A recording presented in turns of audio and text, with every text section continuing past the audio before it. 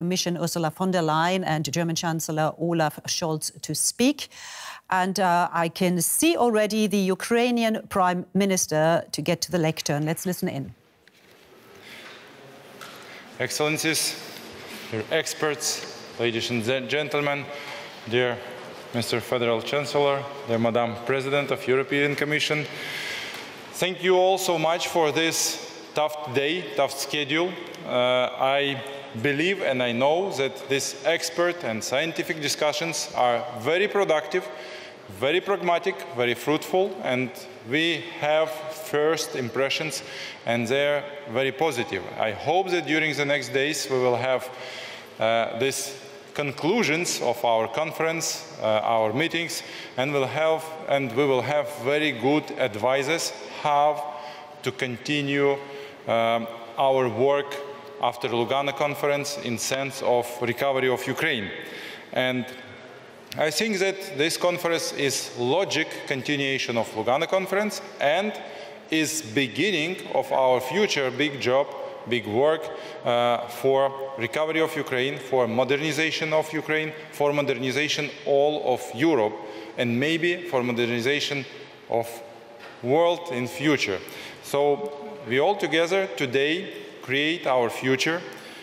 For my country in direct sense, our future. Thank you all for this. And I would like to express my biggest appreciation and big gratitude to co-host, co-organizers, Mr. Olaf, Madam Ursula. Thank you so much for organization of such a great event.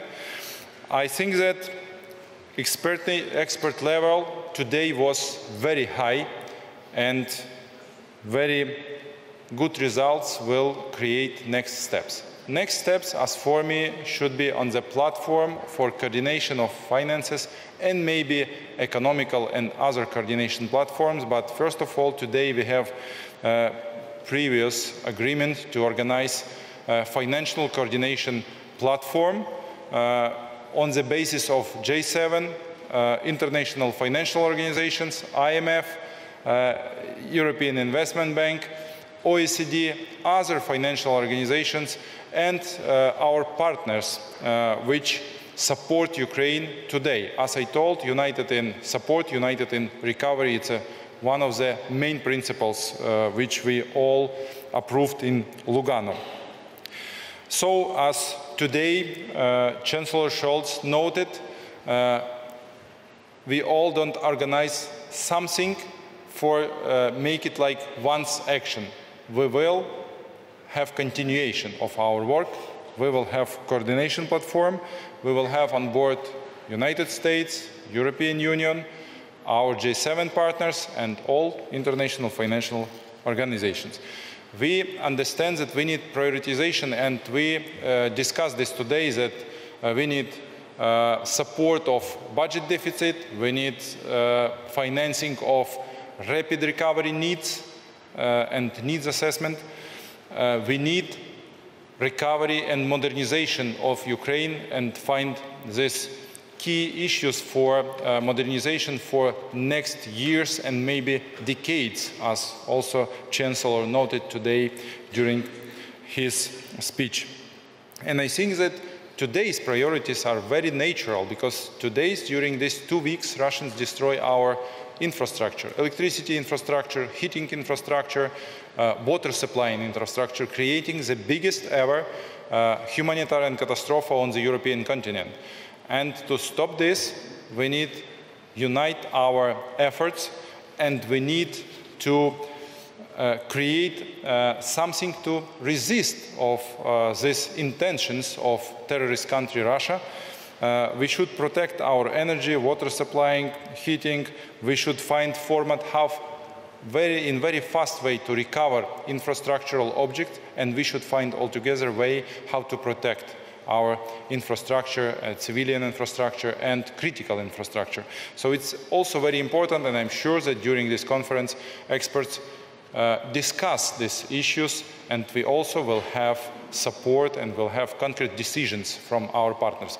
So once again, for the finishing of my speech, my conclusions, thank you all who participate today, who spent this day, who spent weeks for preparation of this conference, for preparation of your conclusion, your advices, to all experts, to all Nobel laureate, to all our partners, to President of Switzerland, to Polish Prime Minister, who are now not with us but participate in this conference, to all our friends and partners. Thank you so much.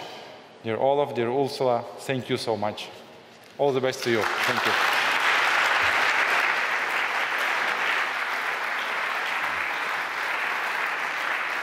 And those were the closing words of the Ukrainian Prime Minister, Denis Shmyhal, at the Berlin International Expert Conference on Rebuilding Ukraine. We will also listen in to the closing remarks of the German Chancellor Olaf Scholz and the President of the European Commission, Ursula von der Leyen, who will speak shortly. In the meantime, I would like to cross over and bring in our chief political correspondent, Nina Hase, who is standing by for us. And you've been following this conference all day, Nina, and we heard a very polite Ukrainian Prime Minister there, stressing very, very often we, the European continent. That is something that's really stuck out for me. And I'm very curious to hear what you made of his closing remarks. Absolutely, Monica. And in a way, it was almost a contrast to what we've been hearing from the Ukrainian representatives all day long, because while they all thanked the international community and they thanked the German Chancellor in his position as head of the G7, the group of the most industrialized democracies around the world, for organizing this conference and for sending this signal that really the international community is standing by the side of Ukraine, what we did hear from Ukrainian representatives like the finance minister was it's all fine and well to have this international platform to coordinate efforts of recovery, of reconstruction, but what we do need in Ukraine is money in our bank accounts. We need it now. We can't wait. And also the message coming from the Ukrainians was, don't forget that your security is as much at risk as ours is. You may not feel it quite as yet, but Vladimir Putin's waging a war not just against Ukraine, he's essentially targeting the entire West. Now, we're about to listen to Ursula von der Leyen and Olaf Scholz shortly. They already have pledged massive support. Ursula von der Leyen, I think, something like for the EU, 18 billion euros a month. But the European Union is struggling itself right now. I mean, even the Ukrainian Prime Minister mentioned the problems with energy, which certainly we can feel in Europe as well. Is this a difficult position for her to be in? Well, definitely the European Union feels very, very committed just because of its geographical position. We are very close to Ukraine here. Kyiv is not very far away from Berlin, where I'm standing. So it is very tangible here. And of course, the European Union does have to step up its efforts. It does have to send a very clear commitment to Ukraine that the financing will go on for the next couple of months, decades, and possibly for an entire generation. That is the message coming from Olaf Scholz here. Now, everybody's saying that Ukraine is a country that is trying to become a European Union member. So in a way, European politicians are trying to send a message to voters as well.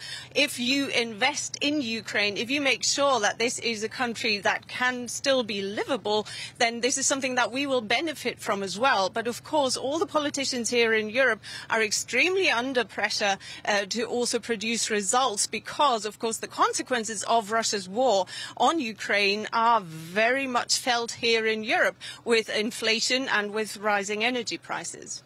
And of course, I mean, the German Chancellor Olaf Scholz has been often criticized for his somewhat slow reaction to support Ukraine, certainly in terms of military aid, perhaps also not really taking a strong enough stance against Russia for a while.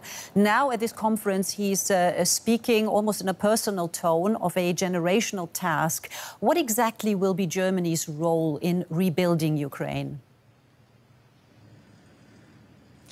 Now, Germany, of course, as Europe's strongest economy, is a vital player, and also it just so happens to be a fact that Olaf Scholz currently is the head of the G7, which is why he's using this position to rally support internationally for Ukraine, because he says Europe can't do it alone. The US is very much a needed player in this, and there is already quite some doubt here by some Europeans whether the US will stay interested in Ukraine after the midterm elections, for example, with a different government in the White House. So this is something where the situation is such that Olaf Scholz says we need to act now. We need to get other big countries into the boat, so to say. And he is going to use the remaining months in his position as head of the G7 to just drum down this message over and over again that this is something that the international community has to do. And from all countries around the world, he said, we need also the efforts from the private sector. Now, the big question is, of course, how are they going to make sure that private investors go into a country where they risk losing everything because of Russian bombs? So there has been a bit of talk here about some insurance scheme that could be thought up, whether to invent something like a war risk insurance mechanism so that private investment gets encouraged. Right. And that, of course, is also part of this much-quoted Marshall Plan, which should be adopted. We remember that the Marshall Plan, the original one, existed after World War II in order to rebuild Germany again. But that was after the war. Now, this is different this time because this is happening as Russia's aggression is still ongoing. And earlier, you had the chance to talk to the head of the International Monetary Fund. She didn't seem to be too fazed about that problem and very keen on supporting Ukraine now. She did indeed, and I was surprised myself that Kristalina Georgieva said that she is convinced that people don't understand that Ukraine is a different topic. It is at the heart of Europe, so she doesn't expect solidarity with Ukraine to go away anytime soon. And she also said it is something where European companies can see the benefits. If they invest in this country, then we'll only grow stronger as a continent. So Mrs. Georgieva told me afterwards as well that she expects the first results, concrete results of today's conference, essentially to be published by the end of this year, which would be quite something. If you think about all the big egos that are at play, I mean, we are dealing here with some of the highest level players of international financing institutions. We are dealing with the Europeans and the American governments. So this is something where they, of course, need to sit down together and leave all those egos behind and then just agree on the facts, on the priorities. Somebody said on a panel today, we don't need 100 Marshall Plans because all these institutions are creating their own plans for helping Ukraine at the moment. We need one, and we need to leave all our egos behind. Right, and Nina, as we're talking, we've also had a video message from the Japanese Prime Minister, who is the incoming G7 presidency taking over, and currently speaking the Indonesian president, who is the presidency of the G20, which just shows the international interest in what, from our perspective, is pretty European-focused. And there was this talk about the longevity of rebuilding Ukraine. That is a generational task. That's going to be tricky to keep the interest and to keep people actually being willing to support Ukraine. Any solutions on that front? It is a big concern, which is why Olaf Scholz says we need to start now. We can't wait. Nobody knows just how long this war is going to drag on for. So there is no starting after the war procedure, like with the original Marshall Plan after the Second World War. We need to do everything simultaneously, everything at the same time.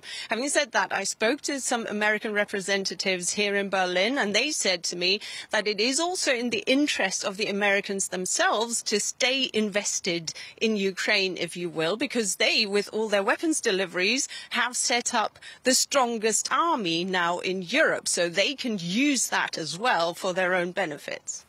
Would you say that the overall tone of that conference was a clear stance by Western allies against Russia? And I think I will probably even have to keep that question for the next time we speak, because I can see some activity at the conference, on the conference stage, and I assume that the President of the European Commission, Ursula von der Leyen, is just being invited to come up to the lectern. Let's just cross over and listen to the original sound. Speak to you soon, Nina. With remarks from our two co-hosts. First up, once again, please help me welcoming back on to the podium none other than the President of the European Commission. President von der Leyen, you have the floor.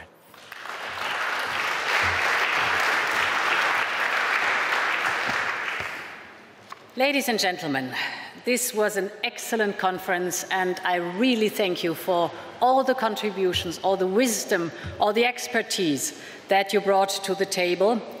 The main message of the day for me today is that Ukraine has everything it takes for a successful reconstruction.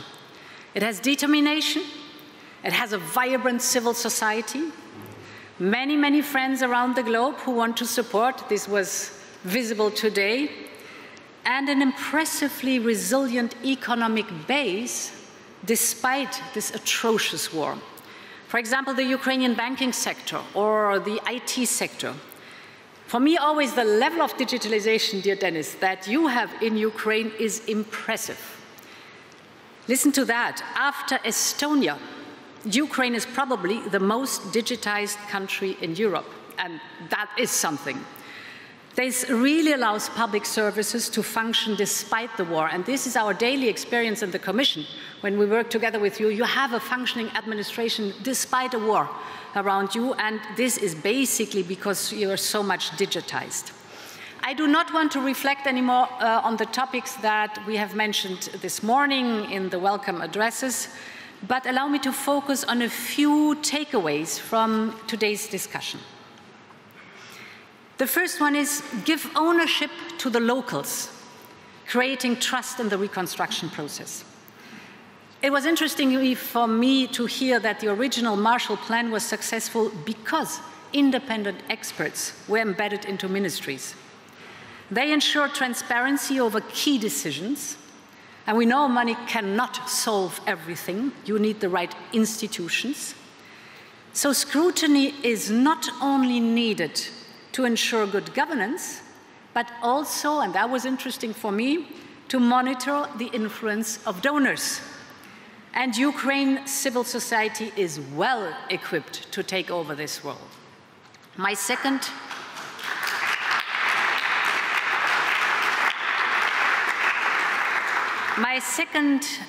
takeaway, to tap into the full power of Ukraine's human capital and to accelerate the green and the digital transition, there should be continuity of decentralization, because the regions and the municipalities are also economic powerhouses. This decentralization, together with the necessary judicial and anti-corruption reforms, would of course also facilitate private investment across the country. The third point, reconstruction linked with the dynamic EU accession process can function as a catalyst, as it was said today here, for necessary reforms, and at the same time, and this is certainly true, as a strong motivator to implement these reforms, because there's a goal you want to go to, and therefore you understand why you have to do these reforms. The fourth point, self-explanatory, a new Marshall Plan for Ukraine has to match the European Green Deal. This is the opportunity to leapfrog into a modern, competitive, and sustainable economy. I like the fifth point that crossed my way. Donors' coordination should prevail over donors' competition. And the better the reconstruction plan is explained, the easier for donors to contribute. Finally, today, and that's absolutely clear, we saw that we will be in this for a long time. Support fatigue might be a challenge. But one participant brought up an interesting counter-argument. It is about the importance of communication. She mentioned that politics cannot and should not be separated from the reconstruction process. Putin's brutality is causing tremendous suffering and destruction in Ukraine. But at the same time, these ruthless deeds are backfiring. People's disgust with Putin is a powerful recruiter for Ukraine's rehabilitation efforts. It fuels the new Marshall Plan. And Dennis, I must say, when I listened to you this morning, I was again really moved and touched by the pictures, the videos you showed us. I mean, this is the reality on the ground you are experiencing every day. But when you see it again, it really touches you. And the way President Zelensky and you are communicating to the public is contributing a lot to keep Ukraine on top of the world's agenda and to mobilize lasting support for your country on the world stage. And Ukraine deserves it. Slava Ukraini.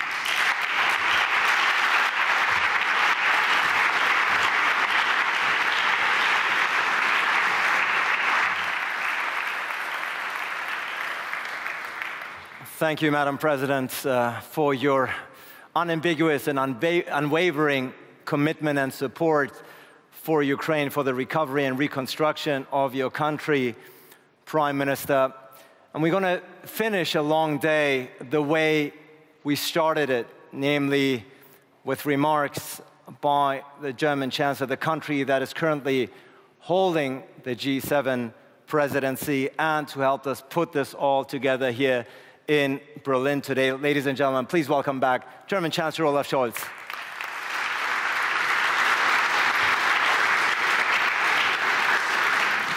Ladies and gentlemen, first let me thank all participants for joining us here today for this important global dialogue in Berlin.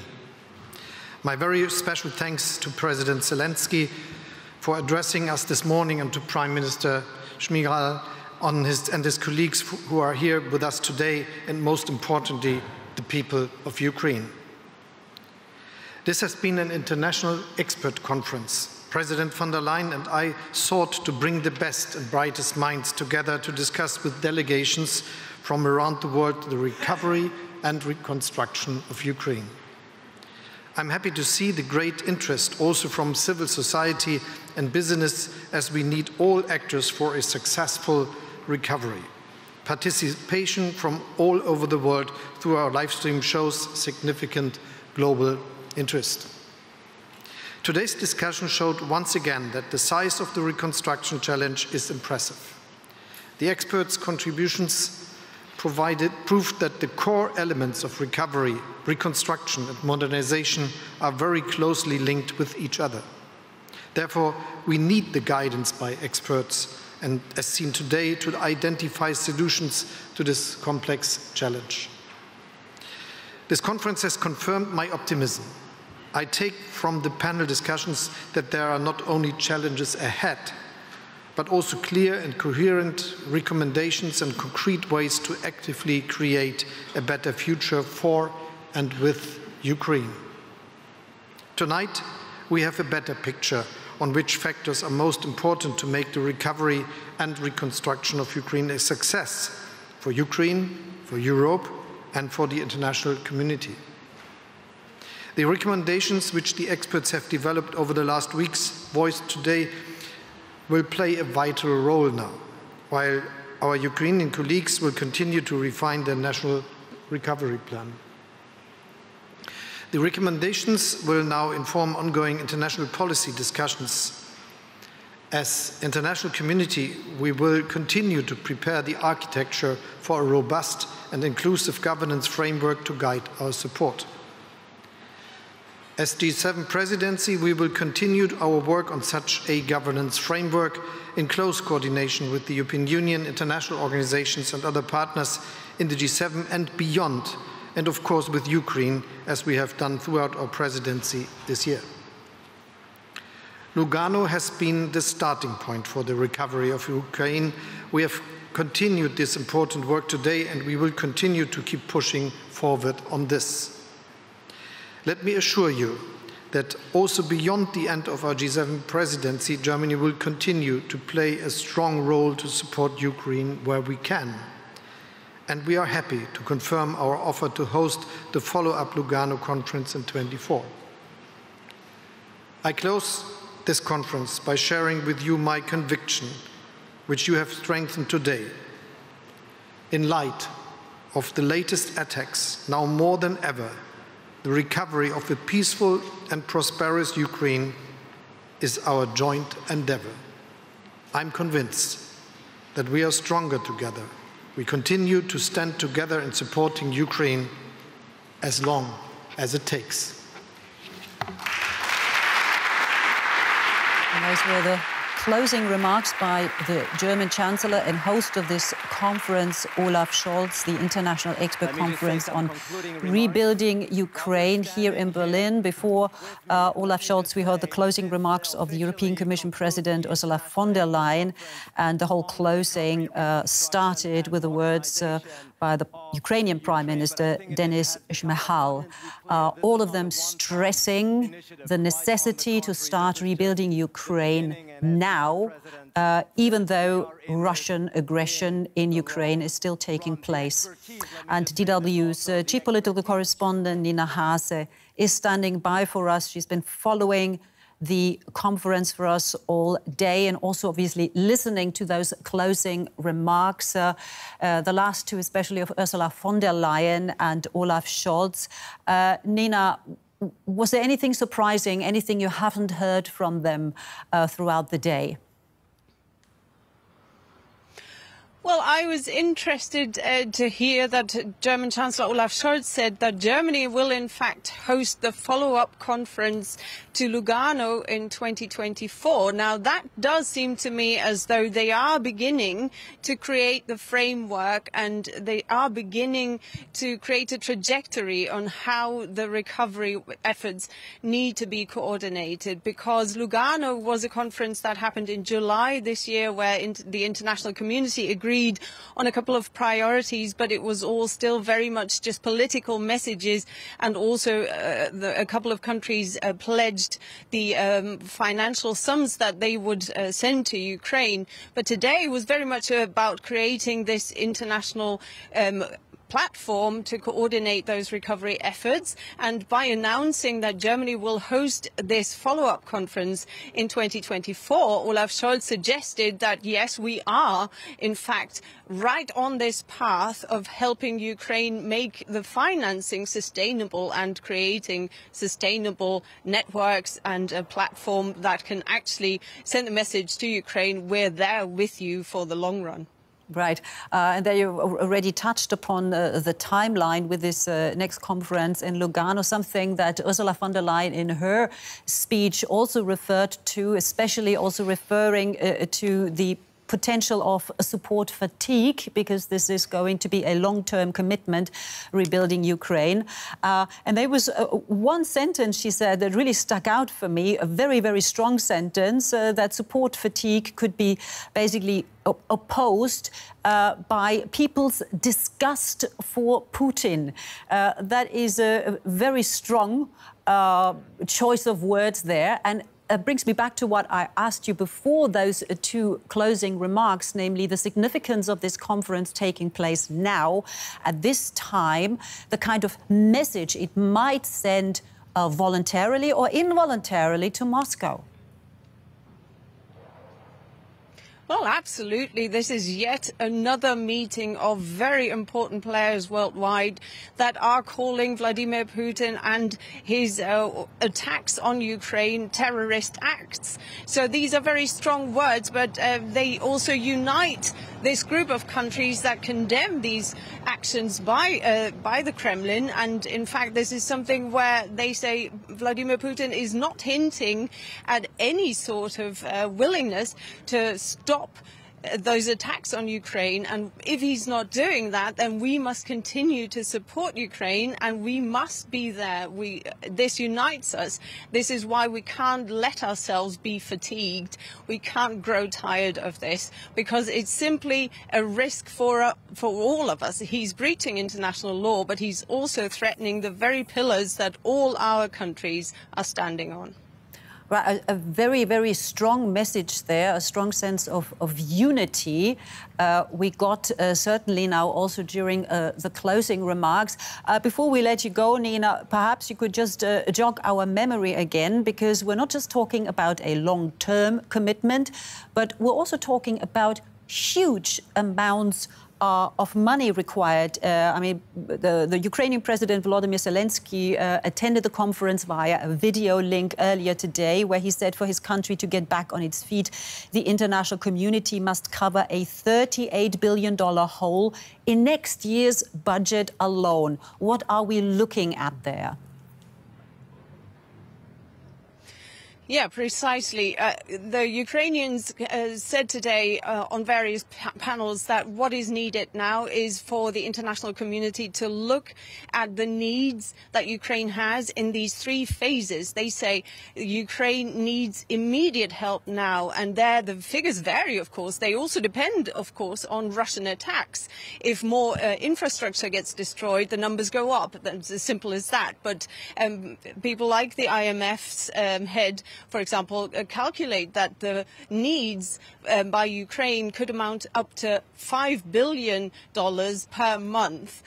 So this is just direct needs. Then there's the second phase. It's the reconstruction. It's sort of going a bit more into making the economy sustainable again, because they say without a running economy, you don't have tax returns, which is also bad for a country that is trying to survive. And then the third phase is, of course, those reforms and the modernization. They say Ukraine could become a vital player when it comes to making the European Union as such a greener economy or an economy field, and also investing in all the modern technology. When you're reconstructing this country, you can already look into the future.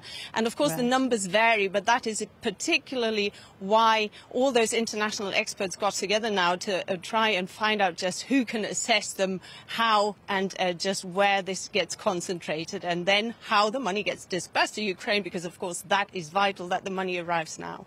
Right.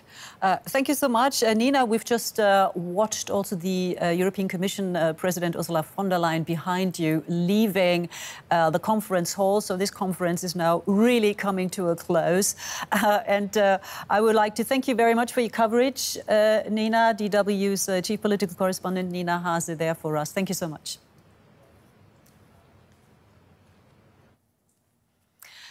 German President Frank-Walter Steinmeier has made a surprise visit to the Ukrainian capital. It is the first time that Steinmeier has been to Kiev since the Russian invasion began on February the 24th.